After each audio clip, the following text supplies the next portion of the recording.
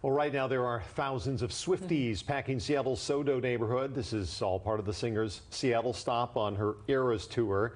Today the focus is on two merchandise trailers. Fans are waiting in line to grab their tour gear less than 24 hours before the gates open.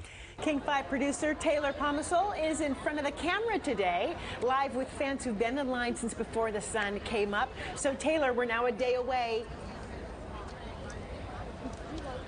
Less than 24 hours, Greg and Joyce. I want to show you, we moved locations here. We are now at the big truck on the northwest side of Lumen Field along Occidental Avenue.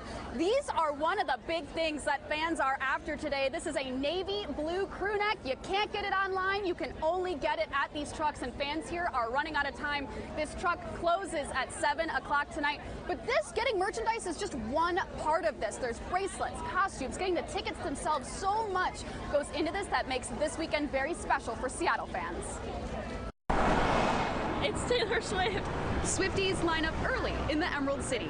Like an hour, like 2 hours. About 7 o'clock, we jumped in line with my friends and stuff. They got a spot for us, and so we were kind of towards the front. We walked around, but it was still a long time to get there. We were probably waiting around for like an hour still. Waiting in line for hours. It's been 2.5 hours.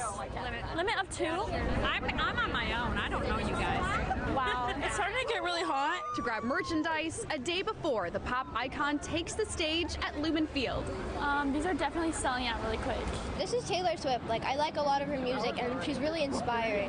Their love for Swift going back years. And I would, like, at the part where she screams, I would lay on the ground and I would scream, and then I would get back up and I would dance. When I was little, so I used to just, like, get up and I would, like, twirl and dance until my feet hurt. No, because that's for over there. We want to go over here. An artist that's much more than just a top hit. Her music has just like resonated me for as long as I can remember, and I just feel like she just gives me something to connect to with like troubles and stuff, and just in life and stuff and relationships, and I feel like she just helps me have like I don't know, just like a conduit for my feelings. There's so many people that like look up to her. Like her songs are so relatable. Like even when you're a kid, you don't realize it, but as growing up, you're like, oh my gosh, it's Taylor Swift. Like everybody loves her. For many fans, a successful day waiting in line. I'm gonna get the blue crew neck and a white cream t-shirt. For others, their journey doesn't end here. Some still holding out hope for a ticket to get inside. My mom has been my #1 supporter since day one, so I'm really hoping that we get to go together and experience that. So again, we are running out of time here. Fans have less than 30 minutes to grab their merchandise tonight. But don't worry, for anyone who still wants one more chance, this truck over here will open again at noon tomorrow. For now, live outside Lumen Field, Taylor Pomisol, King 5 News. And Taylor, we hope you got your merch. What was your favorite thing?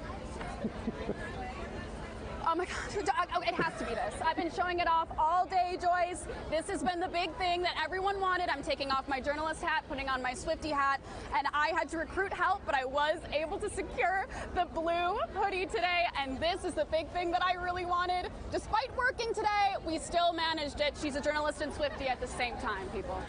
Yes, she is. No one knows more about Taylor Swift than you, hands down. Keep it close to you. She's on camera today. Thanks, Taylor.